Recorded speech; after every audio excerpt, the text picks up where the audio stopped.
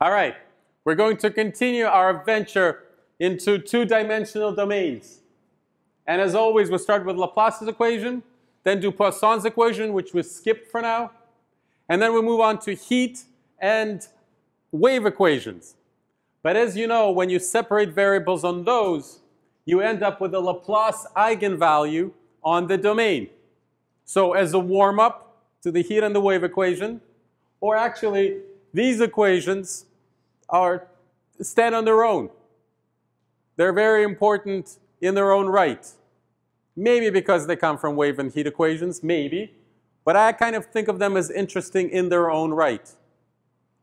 And as you recall, the eigenvalues are very much related to the frequencies that we would hear if this was a musical membrane, a drum. So in one-dimensional case, we had a string. Now we have a two-dimensional domain, so we have to call it a drum because you can't call it a string anymore. And I'll just remind you what we discovered in the one-dimensional case. It was the same equation, but then we were left pretty much with an ODE, whose solution was sines and cosines. And because we're working on all of this with zero boundary conditions, u on the boundary equals 0.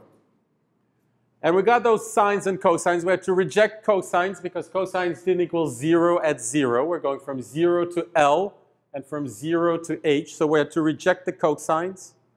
And more than that, the coefficient, it was sine of AX.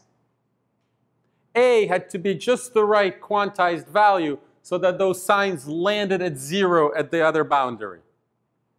And what we discovered is that it was a very nice integer progression, which explained why string musical instruments sound so nice and coherent. Because the tonal sequence is an integer sequence. And so we hear the fundamental tone, the next overtone, which is an octave above, then the next one, which is a third above, and so forth. That beautiful, is it also called a harmonic series? I think so, but in a totally different sense. Yeah. Yeah, it's not what we mathematicians call the harmonic series. Okay, so let's discover what a drum would sound like. And for that, we only have to solve this equation. And I believe that the frequencies, if we retrace the steps of how this came from the wave equation, the frequencies are the square roots of these lambdas. So lambdas represent the frequencies squared. So the eigenvalues are the frequencies squared. Okay. So let's see what we get. So we're on a rectangle. So what coordinate system would it be natural to use here? Cartesian. Yes, I heard the Russian joke. Cartesian. Okay, so we're going to use Cartesian coordinates. So let's use Cartesian coordinates. So I have to take a step back and correct one of the things that I said. The frequencies that we would hear would not be the square roots of lambdas, because if you recall, those square lambdas were negative. What's the eigenvalue corresponding to sine? Sine 5x. Minus 25. So lambdas turn out to be negative. Lambdas will turn out to be negative here. And in all cases, lambdas will be negative, for reasons that we'll discover in the linear algebra class on Tuesdays. So that's why sometimes you write this equation with a minus sign in front of the lambda, which we'll do if we get to the circle, we'll write minus lambda, so that lambdas have a chance to be positive. Another interpretation of putting a minus sign here is to basically consider minus the Laplacian instead of the Laplacian. That also has very good reason to do. There's a very good reason to consider minus the Laplacian. Once again, it's a reason that we'll discover on Tuesday in the linear algebra class. Okay, so we need to solve this system with zero boundary conditions. What technique are we going to use? A function of two variables? Separation of variables. Why does it have a chance? Well, in order to really understand why it has a chance, you have to see a couple of examples where it doesn't have a chance. And then looking back on this example, you realize that it has a chance because it's such a nice and symmetric domain. If this was a trapezoid or a parallelogram, it would be a lot harder to do by separation of variables. I think parallelogram will still work because I can think of a skewed coordinate system known as affine coordinates, and it'll be great. I think, I'm not sure, because there will be cross terms in the Laplacian. There will be u sub x, y in the Laplacian. So that's actually interesting. Can you solve the problem on a parallelogram by separation of variables? I sense homework. But on the trapezoid, I don't think so. I don't think it would be. Well, now I'm thinking. Okay, I'll think about it later. Okay, but for now, we're definitely going for separation of variables. And we'll have a function capital X, that's a function of x alone, and a function capital Y, that's a function of y alone. And I will now take this and plug it in here, and let's just skip to the 2 steps forward. What we're going to find here will be x double prime y. What we'll find here is x y double prime, and what we'll find here is xy. So when we divide both sides by xy, as we always do, we end up with. So we haven't actually separated the variables. To separate them, y double prime needs to come over here. This depends only on x. I'm going through this quickly because I don't know how many times we've done this already. This depends only on y. So both must equal a constant. And I know because I know where this is going. This is just going to be the equation we've seen a million times before. So it needs to be a negative constant. So I will call it minus a squared. Okay, so let's deal with the x equation first, which reads x double prime equals minus a squared x. Something that we've seen a million times before.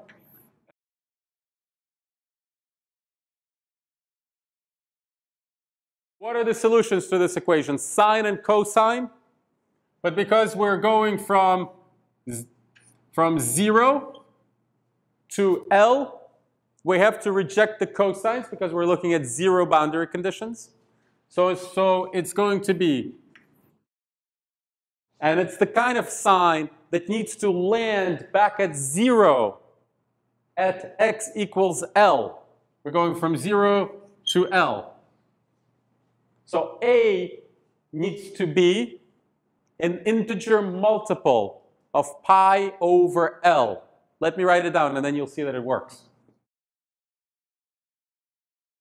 N pi over L. So imagine n pi over L here, and then plug in x equals L.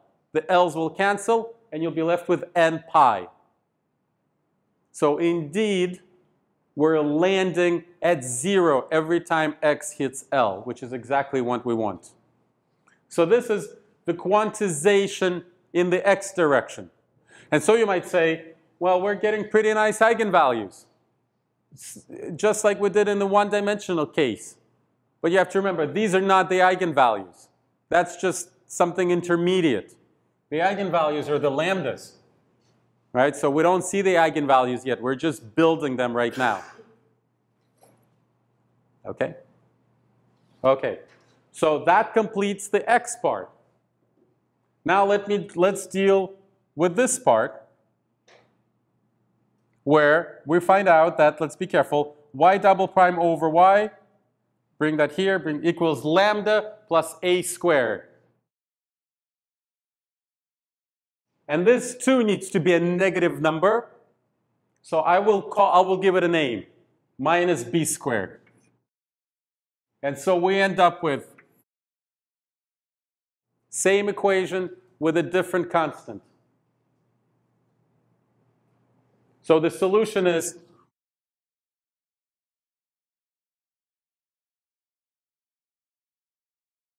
exactly right. So that's the quantization. So the y direction has its own quantization.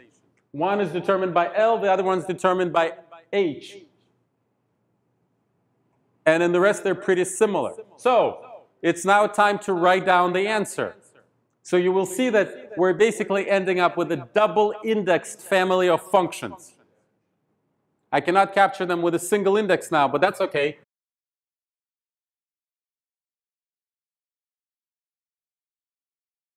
That's my eigenfunction.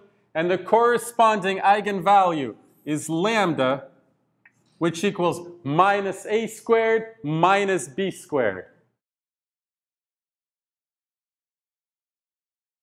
There you go. We have solved the Laplace eigenvalue problem on an arbitrary rectangle with 0 boundary conditions. Yeah, from here, you're totally right. Now, could this at all sound like a musical instrument? Is there maybe a harmonic series hidden in here? Yeah, you know, if one of these wasn't here, then it's a perfect harmonic series, right? Because remember, the frequencies are the square roots of minus this. So if one of these wasn't here, this would be just an integer progression. But with both of them here, and n and m always start at 1, not at 0. 0 is not part of the solution because it would just be 0. We're looking for non-zero function, right? There isn't anything like anything that sounds like a string at all. So this never sounds like music. The only way this could possibly sound like music is if it was a very, very long drum. So if you take a very, very long drum, we should do that experiment. Then you can say that this is, at least for small values of n, this is close to 0, right? So maybe maybe this term will dominate to the point where it'll sound like a musical instrument.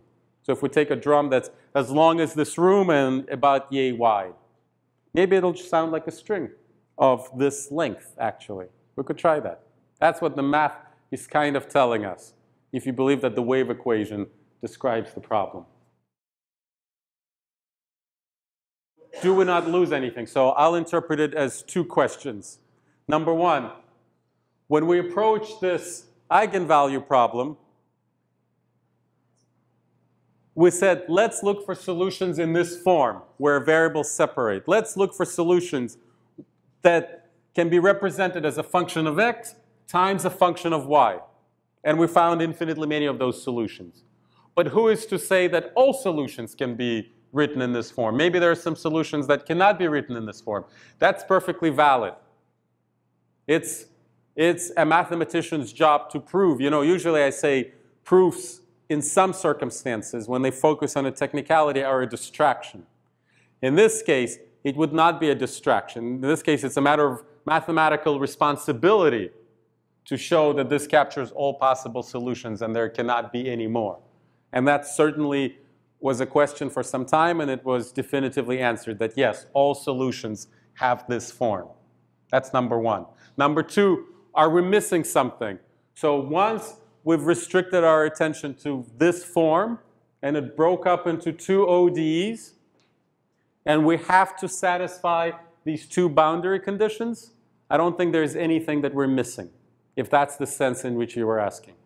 All right, I'll see you guys.